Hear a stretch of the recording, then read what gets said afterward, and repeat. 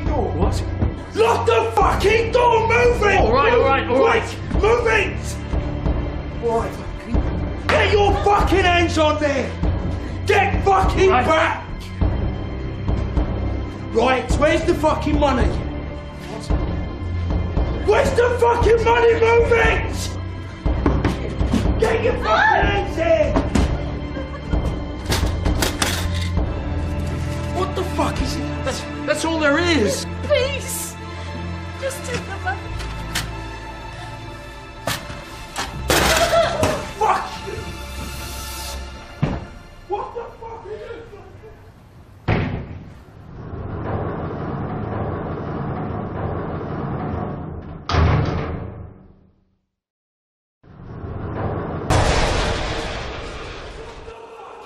Charles Bronson, Britain's most violent man. 36 years in prison. 200 acts of violence in 4 years. 32 years in solitary confinement. Serial hostage taker. Inmate of virtually every prison in Britain. Barely sane psychopath, or much abused victim of a poorly governed and vindictive prison culture. The legend all began with the theft of £26, stolen during that clumsy post office raid on Merseyside. I fear no one. Violence just makes me madder and stronger. I'm king of the roofs, master of sieges, supreme lord of cuttings and stabbings, Darth Vader of distraction, stylist of attempted murders, and governor of isolation. Who can beat that? The Supreme Lord of Cuttings and Stabbings began life as Michael Peterson. Born to Joe and Ira Peterson, Michael's early, happy boyhood was spent growing up in Luton, Bedfordshire. Well, I had 2 sons, John and Michael, which is known as Charlie now. And they were perfect children. Everybody used to say what lovely children they were. Could take them anywhere. And then Mark came along 8 years later. And then we had a great family life. The father, Joe, was very strict with the boys. I used to think he was a bit too strict. But they were 3 lovely children and they loved one another. Everything was happy. Younger brother Mark also has good memories of growing up. He was just a good brother to me. I looked up to him as I looked up to John. They were always well behaved. And my mum, people used to come up to my mum in the street and say, your 3 lads always look well turned out and very polite and stuff like that. And we were a good, happy family. I remember very little up until about the age of 8. But I know Mum and Dad did everything they could to make our lives happy. We weren't rich, but the house was spotless. And me and John always wore dicky bows to school. John and I went to the same schools. He was okay, but I hated it. We were so different in so many ways. He was easy come, easy go. I was more introverted. I had a great fear of the dark and couldn't control my bladder until I was 10. When he was at school in Luton, he was a very shy person. Very cool. He wasn't a naughty child. He never answered you back. The only thing he didn't like is if he was told off in front of anybody. He hated that. But he had a few scraps at school and he had a couple of different schools. When he was 8 years old, Michael Peterson was accidentally hit on the head by his mother in a domestic accident, caused as the youngster played around dangerously close to his mother as she was preparing tea. Come on, tea is nearly ready. I'm just about to... All right, just want you to sit down. Michael, for heaven's sake! Oh, Michael. Oh, I'm so sorry. It would have been a traumatic experience for such a close-knit and loving family. Now, having an accident with a ketchup bottle at the age of 9 could be an unpleasant head injury, but I doubt it would have anything to do with later difficulties. But it is indisputable that young Michael's behaviour began to take a marked departure from the norm. One day, something strange came over me. Maybe this was the start of my fucked up life, who knows? I hung around by a big tree near my home. I had an empty bottle in my hand, a milk bottle. I was ready to bash anyone that came past, but no one came. I was 13, and I had my first urge to kill.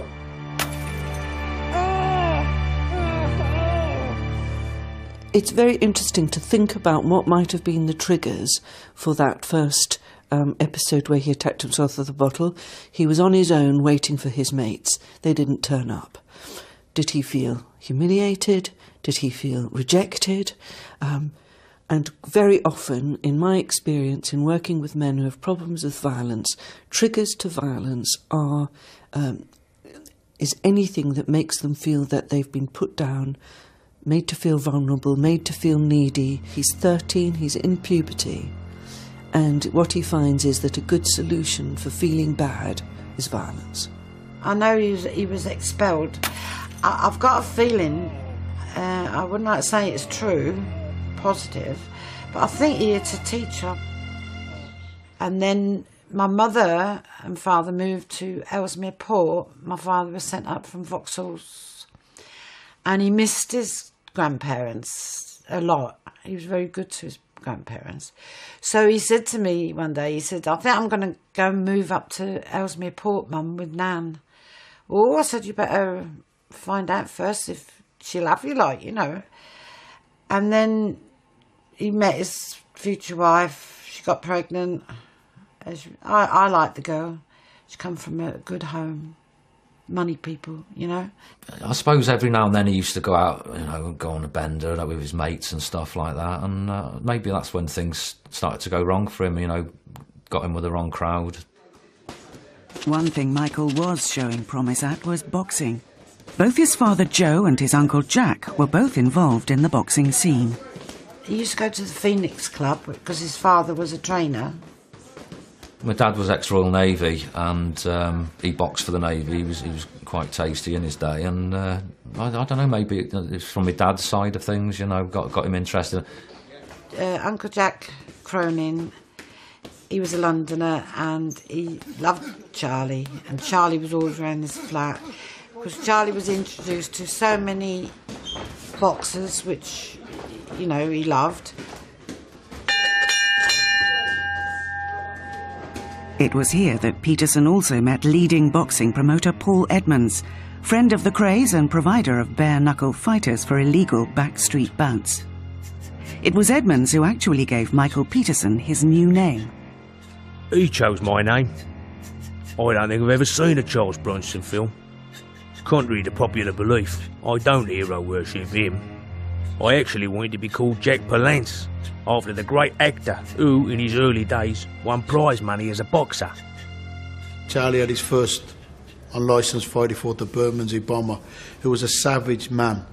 And he landed the first blow onto Charlie, and it was a kick into the balls. So he dragged that fight into the gutter. It was a very savage fight. But for his first fight into the unlicensed game, it was to show you what was to come.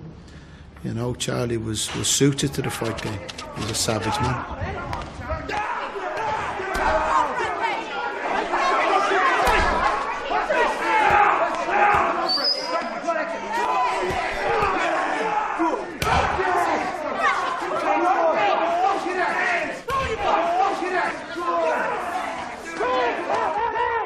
The thing about prize fighting is there be money involved.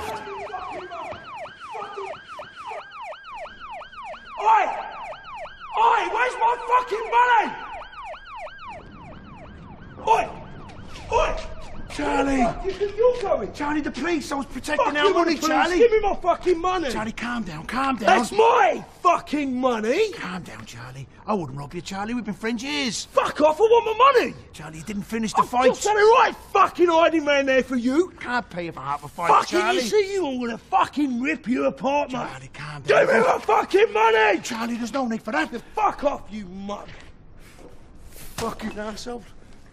Michael Peterson had enjoyed a happy childhood, but his adolescence had been increasingly clouded by delinquency, self-harm, and criminal damage. He was now on the threshold of adulthood and was about to enter a vortex of violence of barely credible proportions. The most violent man in Britain was about to cut loose. Peekaboo. Luton schoolboy Michael Peterson started displaying early symptoms of violence. His youthful aggression was channeled into boxing. But within a couple of years, he had become a prolific youth offender, leading up to armed robbery, to become Britain's longest-serving prisoner, Charles Bronson. By the time he was 15, Peterson was beginning to commit serious criminal damage. He was first remanded to Risley in 1968, where he was psychiatrically assessed. Upon his release in 1969, he and some friends stole a lorry load of furniture. A smash-and-grab raid saw him in the dock at Chester Crown Court again in 1971. Incredibly, Bronson was about to get the biggest break of his short, violent life so far. There can be no doubt whatsoever that another custodial sentence is the correct and prescribed punishment in this case. However, it seems to me that there are certain elements to your existence which may point, for once, to a different course of action in dealing with you. You have a loving and supportive wife, and a young son to whom you are obviously devoted, and you had a reasonably secure income as a painter and decorator, which you managed to hold down. Therefore, I will not, in the first instance, add to the 18 months you have already served in youth jail. Peterson, listen to me most carefully. I am offering you a chance, probably the last one you will ever get. Be in no doubt, if you waste it, I suspect you will also waste your whole life. Do not do so. I sentence you to 3 years in prison. Suspended for 3 years. I'd just been given my big break by a judge, and now I was about to blow it. I felt unsettled, unhappy at home. I was going out clubbing, meeting villains, but there was no real excuse. I was 21 now.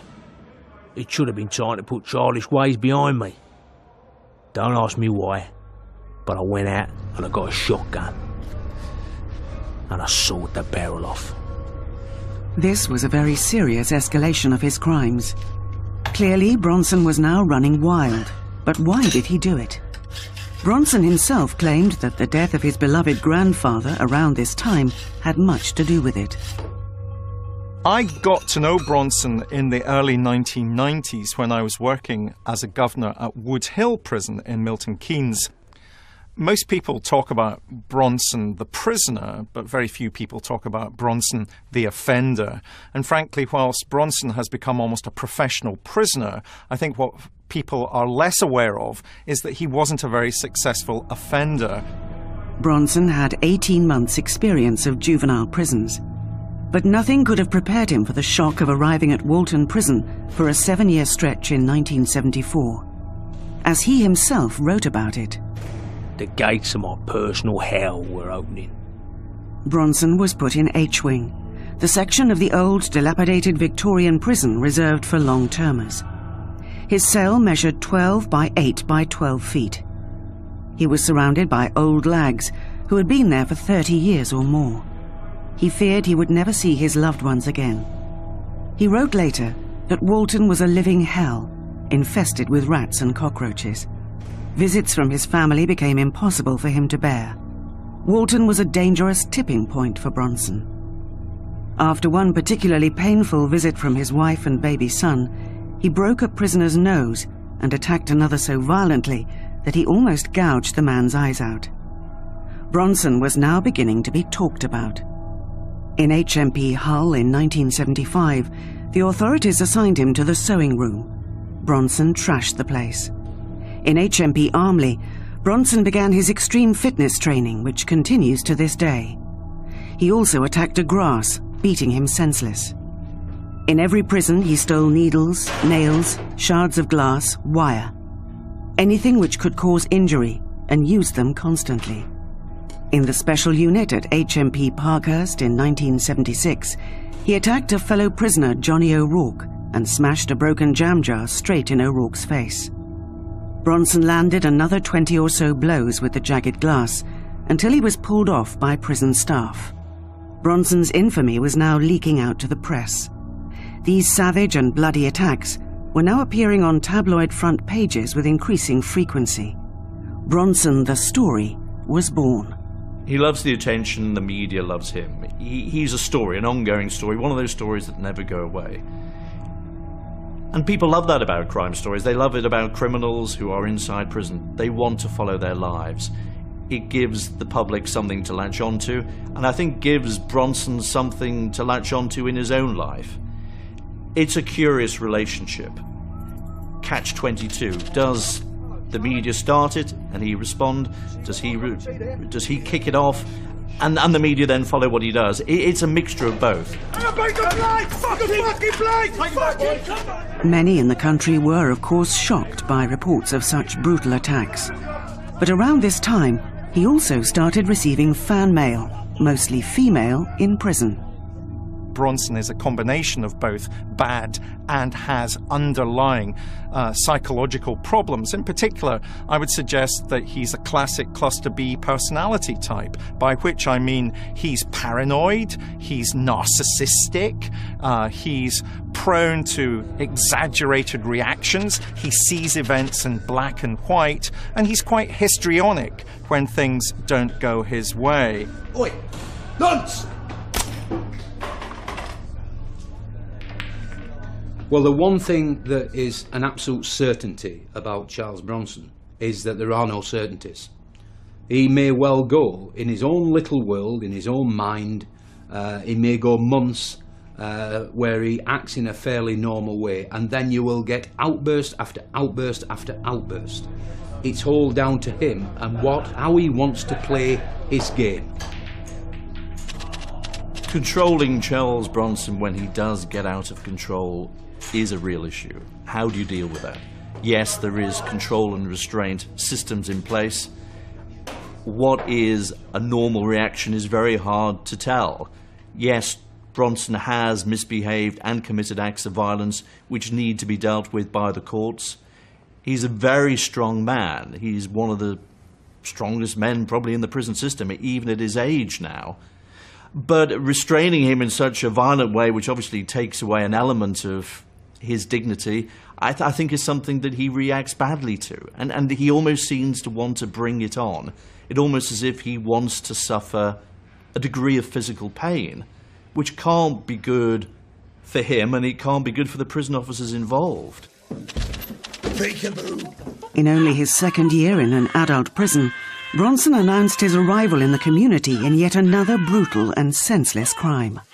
The way in which you treat people that may injure other prisoners in that way is to put them in a very controlled regime, a very controlled environment, and if necessary, make sure that they are not able to injure other prisoners until he proves to people and until he can be trusted to behave in a rational and proper way. I think that is the environment that this person demands from the prison service. Bronson's violent attacks in prison spiralled out of control. He had been caged, now he was to be restrained as well. Brian Cato describes this controversial technique.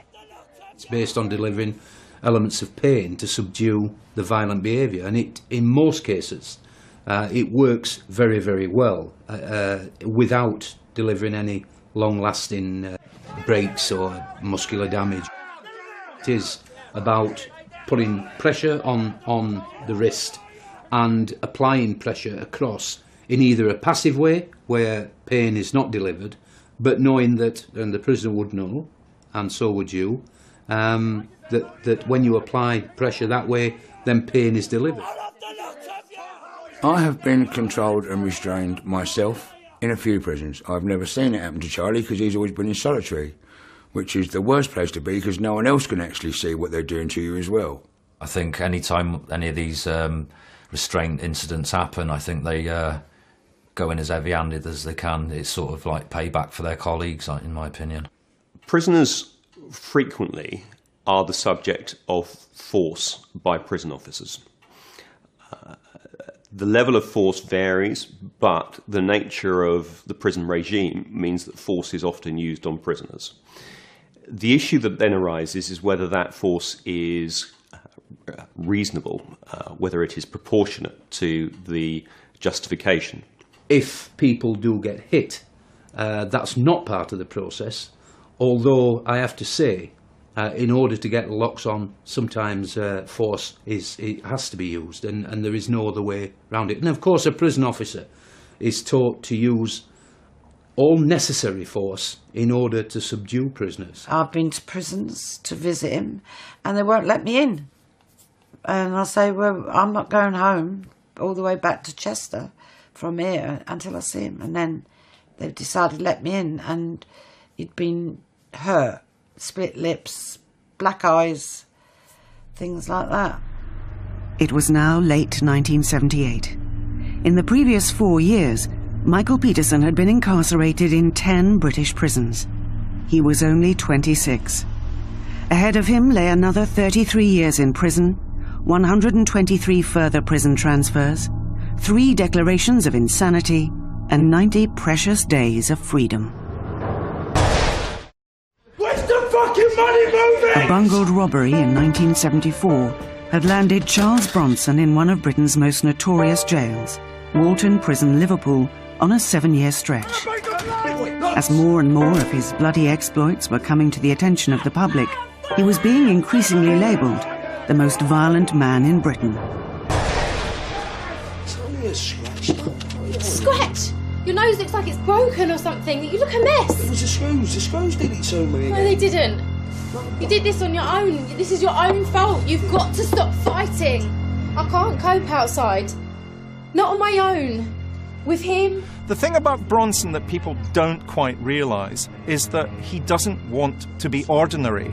He doesn't want to be normal. You've got to stop fighting, otherwise you're going to end up in a nut house. He wants to be extraordinary. And therefore, he's learned over a long period of time that the way he can draw attention to himself, the way he can keep his narcissism happy, the way he can keep driving himself to the centre of the stage is to fight with staff, is to complain, is to take hostages, is to maintain a very public persona about who he is and why he's behaving as he does. And one of the things I think that we mustn't lose sight of is that Bronson has actually been very adept at manipulating the public perception of him and what it is that he does, so that people want to see him as a kind of poster boy for surely this man can be rehabilitated, as opposed to the fact that Bronson doesn't want to be rehabilitated. Charlie, I'm sorry. You just got piss on my shoe. I didn't mean to, mate. I'll get it. No, it's all right. They're only prison shoes. They're shite anyway. I tell you. The very, very first time that we nearly laid eyes on each other, I was in the special unit at Belmarsh, and he was in the hole at the bottom, like the solitary. And I think it was about 3 o'clock in the morning, and I heard, "Courtney," and I thought, I'm going to try and do the best South London gangster bit I can. I was thinking, please let that be a dream. Please let that be a dream. And, "Courtney, you cocky little bastard." And I'm thinking to myself, right, I did hear that. The only chance I've got is there might be someone else in here called Courtney. That is the only chance I've got. He went, "Listen, you little skinhead." He goes, "I'm going to bite a hole in your chest and suck the life out of you." I was like... And people tell you not to be frightened of words, but when you hear that, and it just sounded like it came from hell, and I was like, in my best South London gangster voice, I got to the window, knowing everyone else was listening, and went like, "Johnny?" "Johnny, oh, don't." You know, and grovelled like you would. Bronson's original 7-year sentence was now being extended over and over again because of terrible crimes against fellow inmates and prison staff alike, including wounding with intent, criminal damage, grievous bodily harm, false imprisonment, blackmail, and threatening to kill. He has currently served 36 years inside, and because of this pattern of violence, has served all but about 4 years in solitary confinement. There's no one more qualified than Charles Bronson to talk about the prison system because he's been in 120 or more prisons. He's been in solitary confinement for most of his years, and you have to say for yourself, how is that going to help him? How moving prison here and there, often in the middle of the night, how is that going to help him feel more secure and at peace with himself and at peace with the system? Solitary confinement is used both as a punishment but also to segregate prisoners from other prisoners because they are a threat to good order and discipline. Now, if you have a prisoner who is constantly getting into fights, either with other prisoners or with members of staff, somebody who's taking hostages, for example, then a governor in that position is left with no other option but to segregate that prisoner into solitary confinement. He's done more than enough time in solitary confinement. You know, in my opinion, he should be back in a normal wing. There was an incident many years ago while he was in solitary. He wasn't let out for his food. His food was passed through like a cat flap in the door, if you like. And he went to eat the food and someone had urinated in it, which is a disgusting thing to do. So the next person who come through that door, he knocked him out, as any man would, wouldn't they? 32 years in solitary confinement is tragic. I was thinking about that and thinking, what could that be about? And perhaps, in a way, the message that Charles Bronson is giving is that he can't live with others. That, again, he needs to be in a place where he can be totally externally managed and contained. That he can't manage interpersonal relationships of any intimacy, that they're too overwhelming. And so that the solitary confinement, although awful, is also perhaps better at some level for him than having to manage with people. It should be exceptional for a prisoner to be held as long as he has been held for an offence of robbery or an offence of that nature. And in those circumstances, although the state may, in very limited circumstances, be able to justify continued detention, it's absolutely critical, it seems to me, that there is a very, very careful review of that justification. There you go, scumbag. Even your missus don't want you.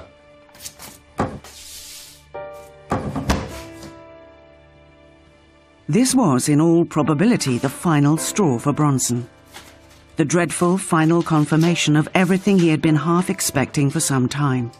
Proof positive to him that his personal degeneration had now hit rock bottom. He had lost everything.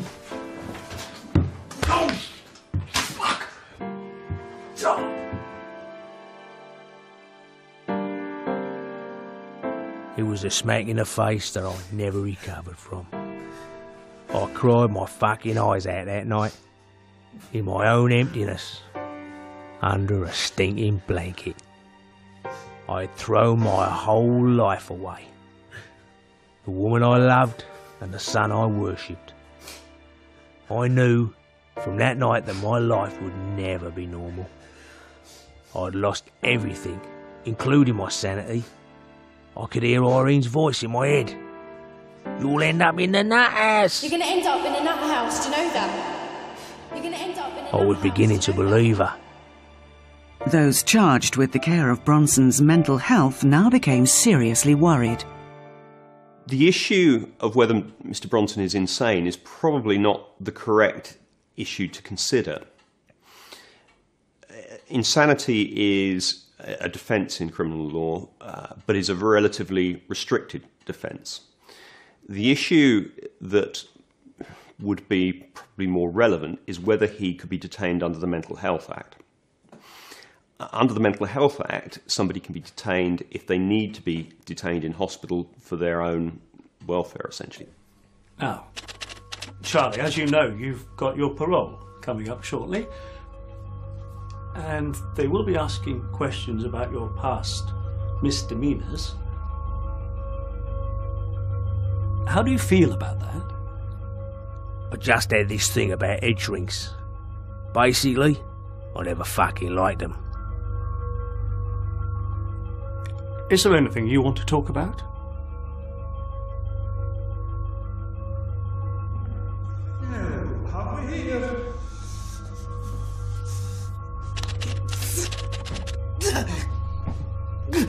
All the teeth seem to be there.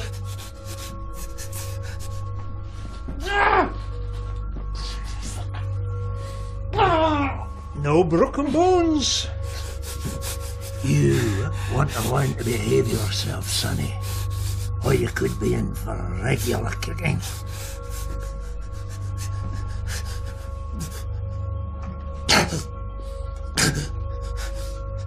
And some more doses of this. The liquid corns.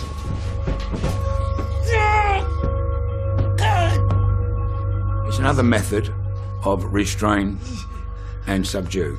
Yeah? And the stronger Charlie got, physically,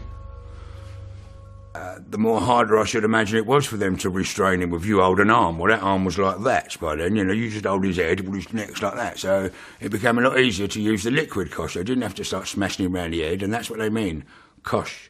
Restrain shouldn't be with a kosh, smashing him. Restrain should be holding him down, restraining him. The term liquid kosh is an old-fashioned one now, and it used to be used about a particular drug which was Largactil or chlorpromazine, which is an antipsychotic medication, basically what's called a major tranquilizer, which would be used at times to try and manage people who were behaviourally disturbed. The difficulty about Largactil or chlorpromazine is that it has quite a lot of side effects, and in many ways is not going to be effective unless the person is really suffering from psychosis or a mental illness, in which case it could help with that. And unfortunately, at times it was used in prison settings to basically subdue prisoners. I am aware that prisoners complain that liquid koshes are used to control their behaviour. It appears to me, however, that they are used less frequently than is alleged, probably.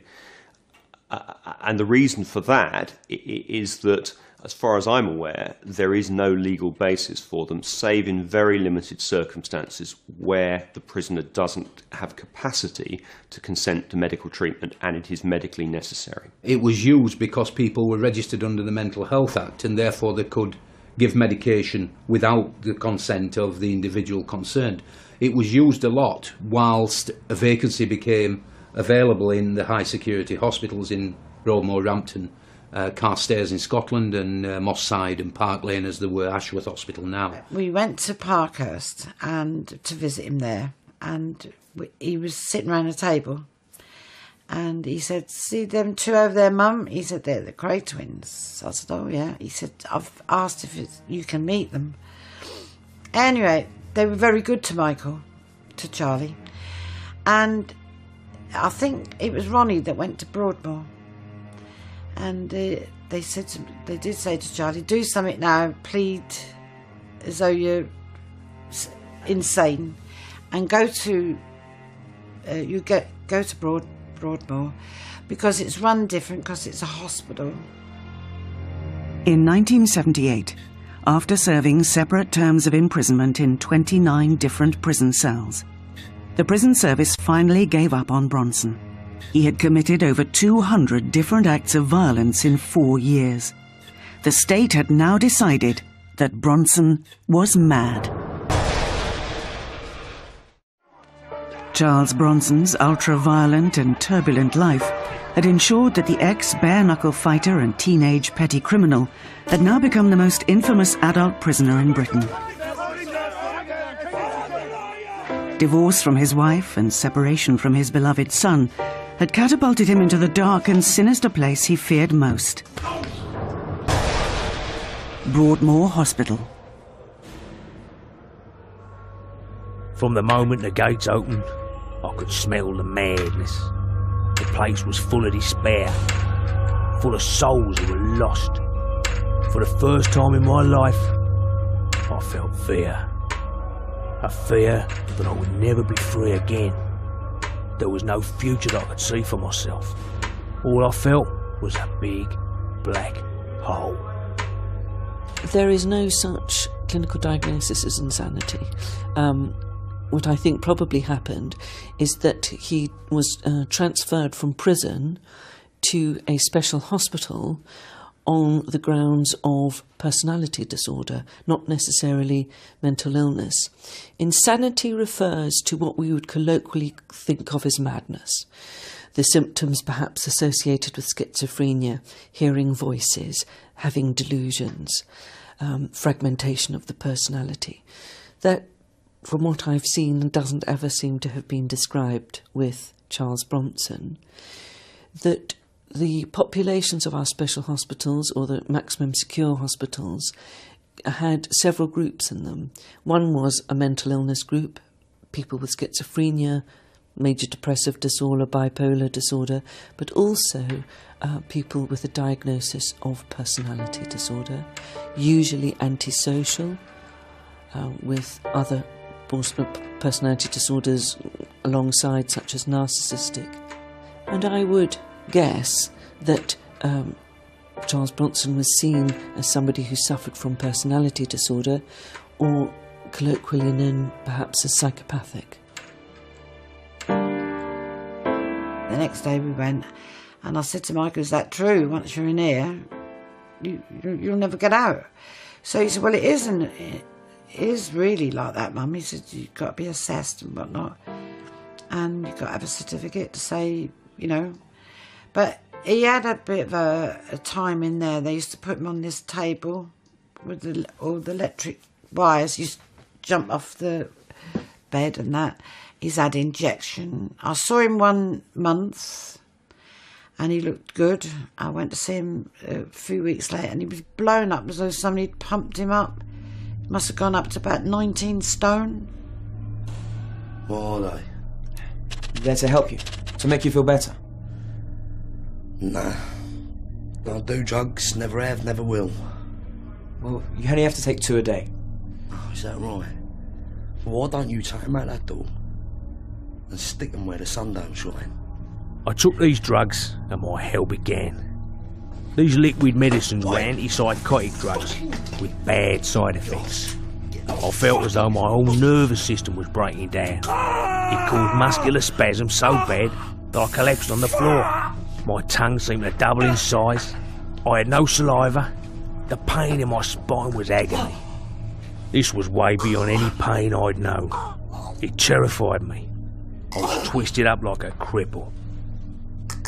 They can have significant side effects, and one of them is that your tongue can feel quite swollen and it tends to writhe. You can get a tremor in your legs. Headaches, not so common. Often it was over-drooling rather than dryness, but... As far as I'm aware, there is no basis in law for the administration of medication to a prisoner without their consent, save in very limited circumstances. Those circumstances essentially are where medication is necessary for the patient's health and that patient lacks the capacity to consent. Such drugs would not have made much impact on his internal world, on his mind. They might have subdued him, but they probably wouldn't have addressed his major difficulty. I've spoke to him a few times when he's going, they're hurting me, Dave. Dave, they're hurting me in my head, they're hurting me in my veins. You know, and you actually want to generally cry for him, because, and I know he's telling the truth, because another day I go, fuck him, listen, he won't even stand beside me on the phone, fuck him, and all that, you know. But the next day it's like, Dave, they are hurting me. You know, all my veins are burning, I'm all burning, they've done something to me. It was inhuman. It hurt me badly. I felt bitter and hateful. But I knew, in my heart of hearts, that I would get my own back. We had a particular military expression that goes back to Roman times called dominate the high ground. Bronson's not on his own. Many prisoners have taken to roofs to demonstrate, etc. And it does get you above the prison wall and in public view. And of course, that way you build up your reputation. In the early 80s, when Michael was in Broadmoor, he managed to get on the roof, and he'd been up there for the best part of a week, and they couldn't get him down. So I was in the Royal Navy at the time, and I got compassionate leave. I met my father there, and after a couple of hours, we managed to talk him down off the roof. And one of the conditions were, you know, he could have a visit with me and Dad. So that they kept their word. He got down there, we had the visit, but we found out later that he was beaten black and blue and put into hospital after that incident. One of the most reported aspects of Charles Bronson's behaviour in prison, and one which sets him apart from most other violent inmates and would-be escapers, is his hostage-taking.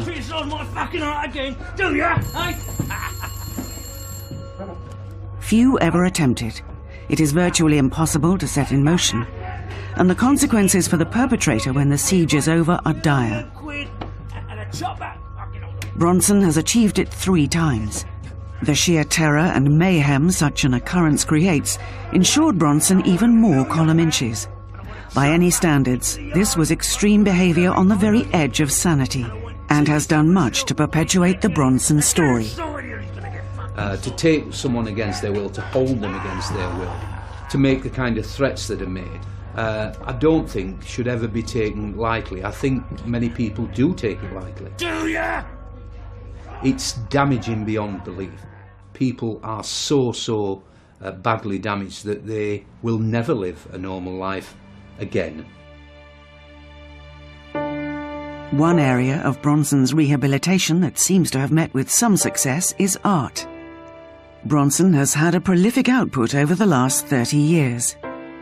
He loves his art. It started by a prison officer back in the late 70s, early 80s, and he took some pens and paper into Michael's cell and said, see what you can do with them, Charlie. He says, what are you on about? He says, well, draw us a picture. He says, well, I'm no artist. And he said, well, let's prove it, let's see what you can do. And that's how it started. And because he spends all the time in solitary, he's over the years he's got better and better. And his art now makes big money. I look after his art and stuff. And when he asks me to, I send it to different charities and stuff. It gets auctioned at charities, and he makes thousands of pounds for charity.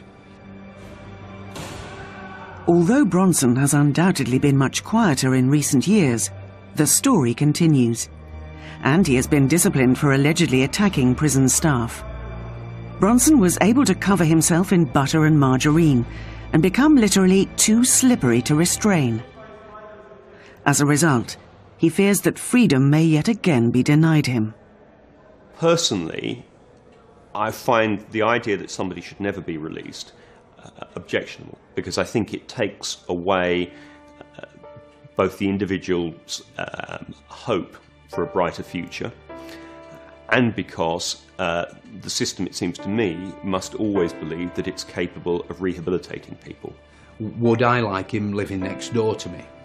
The answer to that with Charles Bronson is no, thank you very much. And neither would I want him. At least in prison, people in prison, the prison officers, staff, the governors, the medical staff and prisoners know who he is, and they know in the main what he's capable of doing. There will continually be a campaign to get Charlie out for the next considerable amount of years, I think. But there is not a nice ending to this story, no. It does end in tears.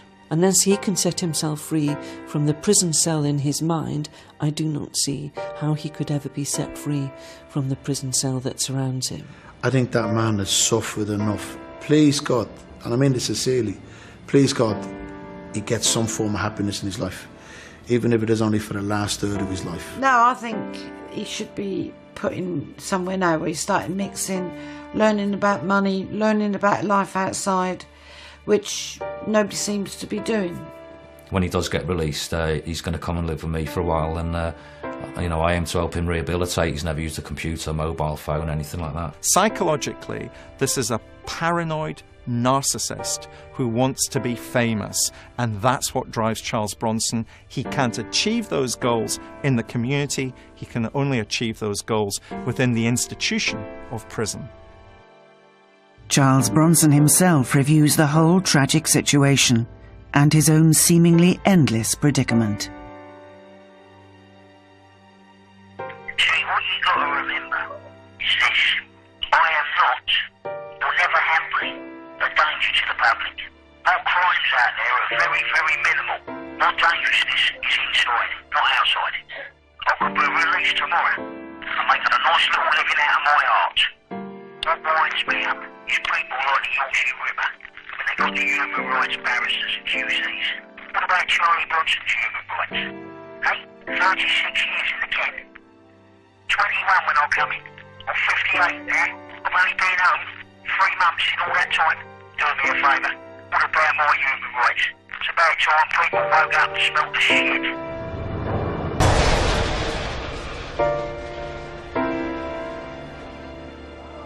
Australia's backpacker murderer claimed 7 lives and it took detectives 3 years to catch him. We follow the case next tonight in brand new Murder Trail.